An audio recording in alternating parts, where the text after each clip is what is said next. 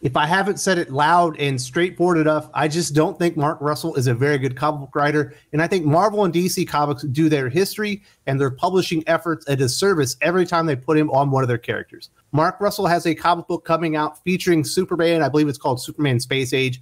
$10 an issue. I don't want to be a fan of a comic book industry where anyone thinks that Mark Russell anything is worth $10 ever. But that is where we are, and he's doing the rounds. He's doing some interviews. He has Tom Taylor-esque takes on the Man of Steel. I rolled my eyes the entire time. There are a few people in the world who get Superman less than Mark Russell. It's not about Superman. It's about getting Mark Russell's opinions and points across using Superman. He also had some really bad takes on Batman and Hal Jordan that I'm going to cover. But these are from two separate interviews, one from Adventures in Poor Taste, the other, I believe, from CBR. And what's really weird, this is something I won't get into, but I don't even know when the story is happening. During the CBR interview, it specifically stated Superman Space Age comes after Superman and the Authority in DC New Frontier. Superman and the Authority was a recent miniseries from Grant Morrison that led essentially directly into Action Comics. So is this thing in continuity?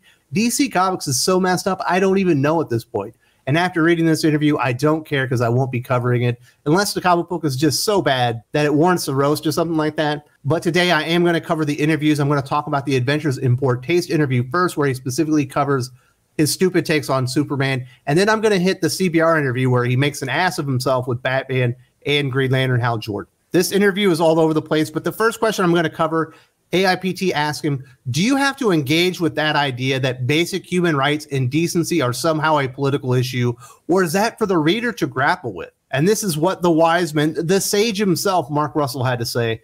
Well, I think it's worth the reader to grapple with to what extent they find the issues political. What I wanted to do with Superman is he's this guy who does not have the luxury of sitting on the sidelines. He has too much power, or there's too much trouble in the world. He's got to make decisions, and as long errs on the side protecting those who need protections and in respecting people's humanity, then I think that's what lies at the base of his character. And if anyone finds that political or controversial, I really think that's on them. The key statement in there is that Superman can't afford to sit on the sidelines because he's so powerful. That is a fatal misunderstanding for a comic book writer about the character Superman, especially if they're doing a Superman comic. Superman fights for what's right. He fights for truth, justice, and the American way. If someone is in danger, Superman will intervene. If the world is going to end, Superman will be there to protect it. But when it comes to policies and the way people treat each other, he has to sit on the sidelines because he's too powerful. Superman Clark Kent can't afford to inject himself into every political debate or social conversation going on in the world. First off, he's far too important and he's got bigger things on his mind. But second off, if he actually did intervene and he did decide to use his powers to make people believe the things that he thought were important, and if they didn't, make them come to his side, he would be a tyrant. This is one of the big mistakes that Tom Taylor has made with John Kent as Superman, and one of the reasons that it hasn't worked. And it's an enormous misunderstanding on the part of Mark Russell as to what Superman is, what he values, and how he realizes what his place in the world is. He's there to do good. He's there to help people. He's there to protect people. But he is not there to make people think the way that he wants them to think. He is not there to shame the citizens of the world when they may have a political stance that differs from his own personal one. And yes, I do believe Clark Kent Superman has personal political stances and whatnot. But he sits on the sideline specifically because he's too powerful. Otherwise, you get injustice, where he basically takes over the world and becomes a dictator.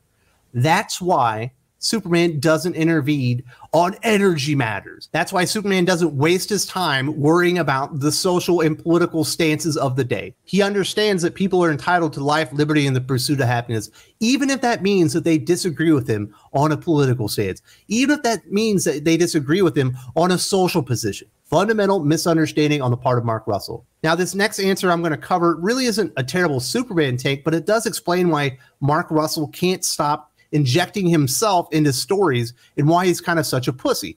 This is what he had to say. I definitely wanted the first volume especially to be about our Superman does not come out fully formed as Superman, but how he's very much the product of the people in his lives.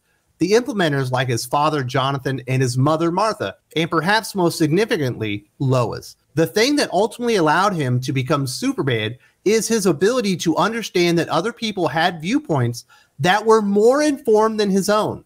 That's probably his most important superpower.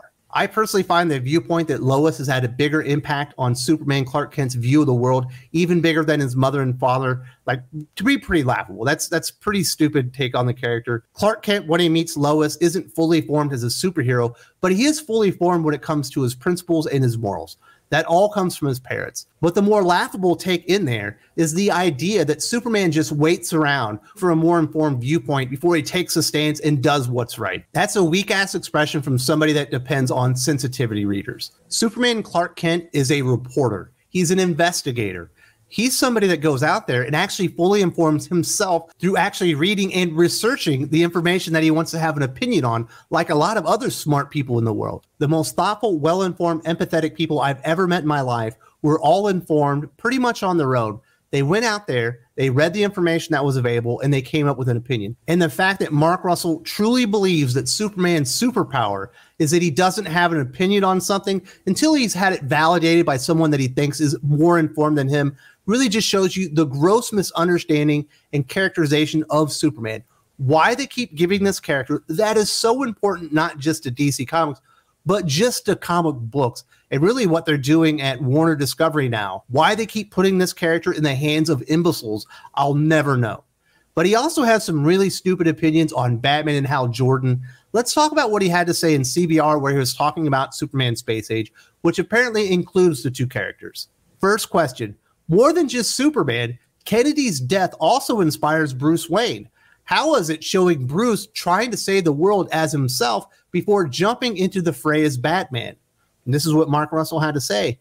Batman, in a lot of ways, is the response to the world. With the Kennedy assassination and the near miss with the Soviet Union in a nuclear exchange, it prompted him to go, I can't just assume life is going to be smooth sailing for a defense industry billionaire anymore. If I want this world to continue on, I might have to actually dive in and help it somehow.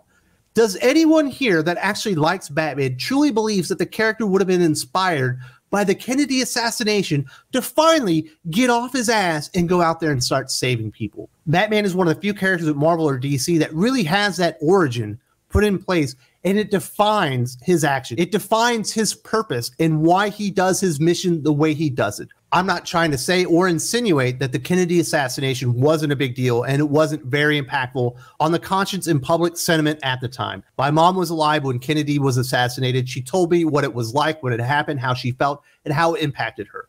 And I get that, because my mom wasn't somebody that was out there motivated by the death of her parents to go out there and achieve justice at any cost, like the character of Batman. That's another one of the reasons why trying to shoehorn these fictional characters into these real world events, it always kind of falls flat. And in the case of Mark Russell, who's not a very good comic book writer, who doesn't think about the characters, he only thinks about himself and his message that he wants to get over. That's why he ends up bending the characters, and he gets them so wrong. He is like a parody of a comic book writer. What is wrong with DC Comics? What is wrong with their editorial staff that they don't want to hire people who love the characters, first of all, but second of all, really understand what makes them tick and how they interact with the universe that they're in? There's another bad take in that interview with CBR about Hal Jordan, one of my favorite characters. I thought this one was just absolutely stupid and really shows that Mark Russell, despite trying to talk about the 60s and the space age and the nuclear arms race and all that stuff, really has no idea what was actually happening at the time. Question: Hal Jordan plays a prominent role in this story even before he gets the Green Lantern power ring. What did you want to bring with him in Superman Space Age? This is what Mark Russell had to say. In a lot of ways, Hal Jordan represents the majority of people back then. He's my everyman because he has this very cold us versus them mentality where a nuclear showdown is inevitable. So he thinks we should be the ones to strike first, but he quickly realizes that he's got to grow up and hurry if the human race is to survive. I think that's the challenge to us all. In the 60s, with the nuclear standoff between the US and the Soviet Union, but also now, we've got to be willing to shed our old paradigms and xenophobic way of thinking, or we're condemning each other to death. The idea that every man during the 60s and 70s and 80s during the Cold War and the nuclear arms race ramp up was like, we should just really strike first, that would be the smart thing, is so ridiculous on its face, it's not even funny. People were scared shitless that we were going to go to World War III with the Soviet Union, and we were going to destroy and murder everybody on the face of the planet. Every school in America had fallout shelters. They had procedures in place just in case the nuclear siren went off on what the kids and the teachers and everyone was supposed to do. Because, yes, they did think it was inevitable, but nobody actually wanted it to happen. They were actually pretty scared about it. In fact, during my time in the military, I just happened to have worked at the Missile Warning Center, which was a remnant of this nuclear arms ramp up, because we would want to know when the Soviet Union at the time had maybe done a preemptive nuclear strike on us. And I can tell you from everything I observed and all the things that I saw that had been in place, nobody actually wanted to do a nuclear strike. It was the last option available. If they did it, I guess we'll have to do it ourselves. In fact, it's very well documented that in Russia, there were some malfunctions, essentially where I was working, but in Russia, like the same group of people, but it would have been in the 70s, I think. There was a malfunction of equipment in Russia that made it look like there was a preemptive nuclear strike from the US. The colonel that was in charge that should have notified the people in his chain of command so they could start their retaliatory nuclear strikes back on the US never called his chain of command because he didn't want to believe it was true. He didn't want to be a part of starting World War III. So you can see that sentiment wasn't only here in the US, but it was in Russia as well. In fact, the reason World War III never happened and we didn't go to nuclear war is because that colonel never did that. And you know what happened to him? They fired him because he didn't have the balls to do what was right when he had the indications that the Russians were being struck on first. Absolutely insane that Mark Russell has no idea about the public sentiment and the everyman attitude toward the Cuban Missile Crisis, and how amazing it was that John F. Kennedy actually took the stance that he did, because it was so dangerous that you could have a position with those capabilities where you couldn't have early detection. If you want an idea of what the public sentiment at the time was, what the people were really going for, do not read Superman Space Age. Number one, he has no idea about a good take on Superman. He does not get Superman whatsoever. He has no idea what makes Batman tick, and he has no idea what the public sentiment was at the time. Just terrible takes all around by Mark Russell. He's an enormous hack. I put him on the level of Tom King, but less talented. That's how little I think about Mark Russell as a comic book writer. These are not the only bad takes you will get on Superman. In fact, in my opinion, Superman Son of Kal-El #1 makes a lot of the same mistakes that Mark Russell is alluding to in this interview. I actually did a video about it, talking about how John Kent Superman wasn't a superhero. He was obviously going to be a tyrant, fully fleshed out in issue #1. You could see it coming because he wanted to impose his will on the public.